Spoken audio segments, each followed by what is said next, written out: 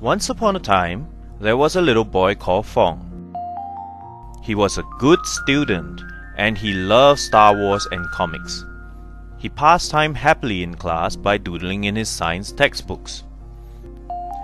When the O-level exams neared, he had to put aside drawing and focus entirely on studying. His hard work was rewarded with 10 straight A1s. But too much mugging came at a price. He got so fed up with studying, he lost his passion for science and comics. After the exam, he gave everything he learned back to his teachers. That boy was me, Otto Fong. Some years later, I became an engineer. I wasn't happy and quit after 2 years. Fortunately, I still believe in science, because I never stopped loving Star Wars. So, I became a science teacher.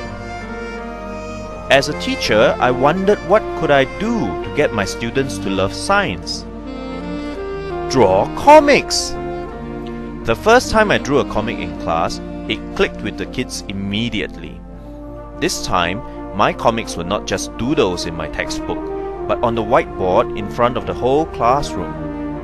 After 8 years of teaching science, I took all the best bit of my science lessons and created a science comic book. I called it Sir Fong's Adventures in Science. Because my first batch of students were born in the year of the rabbits, I used bunnies as my science heroes. Also, everyone loves bunnies.